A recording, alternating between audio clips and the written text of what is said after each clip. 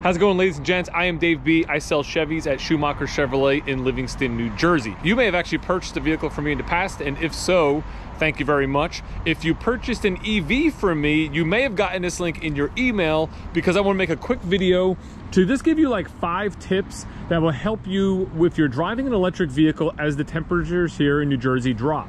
One thing you will learn as you drive your electric vehicle, as the temperatures drop, you will get less range out of it. Now, on average, I tend to lose about 30 to 40 miles of range. So if the car gets normally about 310, when it's 30 degrees or less, when I fully charge it, I might see 290, 280, 270. You're gonna get less range. And you wanna just be a little bit better prepared for that. Tip number 1, charge your car to 100%. You'll notice my car's plugged in currently, it's at 100%. I'm gonna start it up real quick and just show you how to do that and where to do that. If you go on your main screen here, you're gonna click on charging and you're gonna see at this top battery indicator, this wheel that comes up. And with this wheel, you could adjust. And this is how you dial it down to 80%, because we all know the 80% rule, right? It's most efficient if you're using it up to 80%.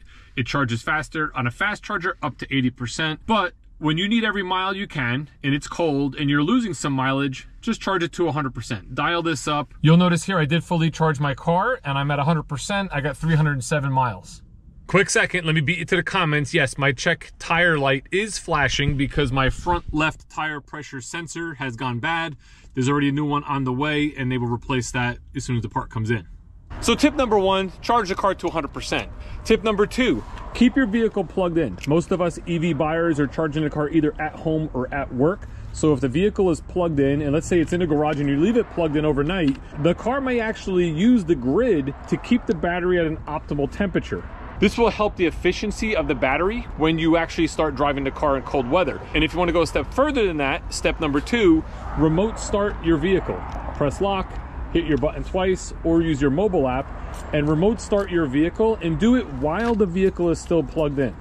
Now, the reason you want to remote start the vehicle is that's going to prepare the cabin for temperature, right? It's going to turn on heated seats, heated wheel. It's going to turn on your heat. This way the cabin gets nice and comfortable. In fact, if you remote start on your mobile app, you can actually change the temperature, so you can make it warmer or cooler depending on what you want. The other thing is, while it's doing all that, it's actually pulling the energy from the grid, not from the battery of the car. And as you can hear in my car right now, we're under remote start and the climate control kind of kicked up here. What I'm gonna do is I'm gonna hit the brake pedal to start the car. Climate is then gonna go back to its standard setting. But what I wanna show you is, if I turn on my heated wheel, I'm gonna turn on my heat. Let's turn up the fan speed. I got the heated seat on. And what you're gonna notice is, as you keep an eye on this needle here, you'll notice it keeps filtering from either using energy or gaining energy into the car. And essentially what's happening is the grid is providing charge to the vehicle. The vehicle's obviously using charge because the heat's on, the heated seat, you know, the fan, all that sort of stuff, but it's sort of averaging out. So you're not actually wasting any battery, any range, while it's getting comfortable for you and while the battery is actually getting warmed up, so it'll be more efficient when you drive the car. So to recap, step 1, charge to 100%. Step 2, keep the car plugged in if you have it plugged in at home overnight. Step 3, remote start the car while the vehicle is still plugged in. Now, step 4 and 5 are both going to be about technique, right? Because when you're driving an electric vehicle, your technique of how you drive is one of the main contributors to the range you get out of the car. So the first thing I want you to do is get used to one pedal driving. The one pedal driving button is either going to be right here below your radio knob, or if you don't see it there, just hit your controls button. And then you're going to see it here. If you hit see more controls, drive and park, one pedal driving. You have off, normal, and high. I've gotten used to driving one pedal in high. I like it. For those of you who don't use one pedal driving, here's the basic concept, right? When you're letting go of your throttle, the electric motor is going to be used to slow the vehicle down faster than if you had the system off, right? Or if you were just coasting. So what ends up happening is you have to use your brake pedal less, and you can ultimately drive the car with one pedal just by feathering the throttle. This is very beneficial to the car because normally if you're using your brake pedal, that's the energy of the vehicle being lost to heat, right, between the brake pads and the brake rotors. If you use one pedal driving and use the electric motor to slow the vehicle, it captures the energy, puts it back into the battery. So you can extend the range you get out of the car. And that may give you the extra mile or two you need, especially in colder weather. So I'm gonna switch mine back to high, close out my screen, and let's just drive over to the side here. We're gonna remove the car from the charger in case anyone else needs it. Lastly for this video, step number 5. It comes down to speed. You gotta keep an eye on your speed And if you need more range, you gotta slow down a little bit. Now I know, I am born and raised in New Jersey. We are the best drivers in the country. Anyone who says otherwise from out of town just can't keep up with their driving skills. Speed limits on our roads, on our highways are mostly 55 to 65 miles an hour.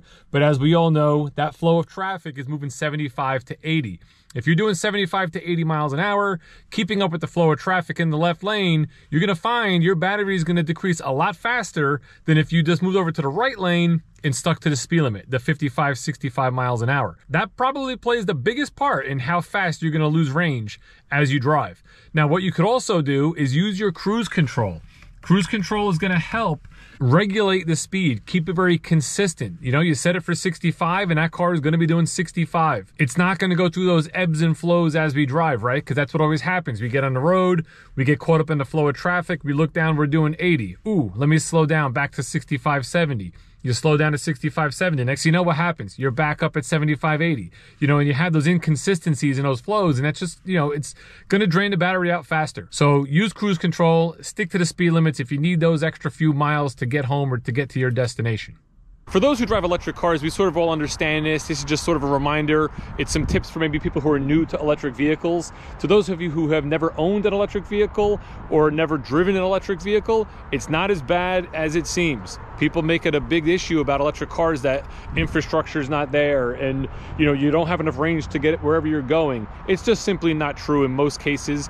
In my case, I drive on average about 15 to 20 miles per day, which at 300 miles, even call it 200 miles, if it's very cold out, I can drive numerous days before I actually have to plug the car in and charge. And ultimately, I go home every night to sleep or I'm at work every day. So I can charge in either one of those spots, which is what most of us EV owners do. We charge at home while we're sleeping. You wake up, you have a full battery. It's awesome. Unless you're driving the max that the car can do, like 300 miles a day, it really becomes a non-issue. But these tips will definitely help as the weather gets colder, just in case you get into a situation where you're driving further than you normally do and you're stretching the limits of the vehicle's range. In fact, I got one more tip for you. Use your navigation, right? This car has Google built in.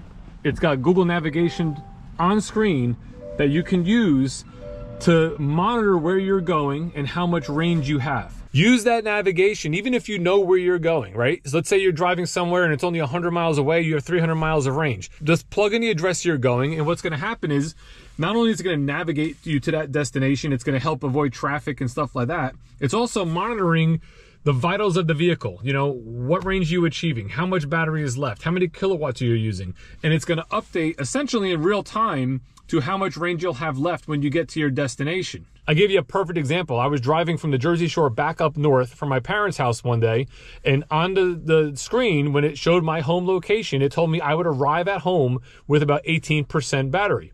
More than enough. That's perfect. Well, as I'm driving and I'm listening to the radio, I'm not paying attention. Like we talked earlier, my speeds are fluctuating up and down. I'm on the parkway. Everyone's doing 75, 80 miles an hour. Next thing I know, a message popped up and it said, recommended charge location. And I looked down and it was trying to send me off the highway to charge the car, and I was at 9% and it was red. So I was like, well, wait a minute, I was at 19% before. Why am I at 9% now? Again, I look down, I'm doing 75, 78 miles an hour. So I said, you know what, let me kick the speed back. Let me get to like 68, 70 miles an hour and see what happens. As I did that and I drove a number of miles, all of a sudden that indicator on the screen was no longer red and it showed like 13% or 14%. And by the time I got home that day, I actually had about 20% remaining on the battery, and it was all essentially speed related. I just took the speed down. I kept it just under 70. Yes, it took me an extra 4 or 5 minutes to get home, but I got home with plenty of range left over, and I was able to make that adjustment in real time while on that road trip. So definitely tip number 6, use your nav, plug the destinations in, whether you know where you're going or not. This way you can use the system to monitor what battery you'll have left when you get to that spot you're going.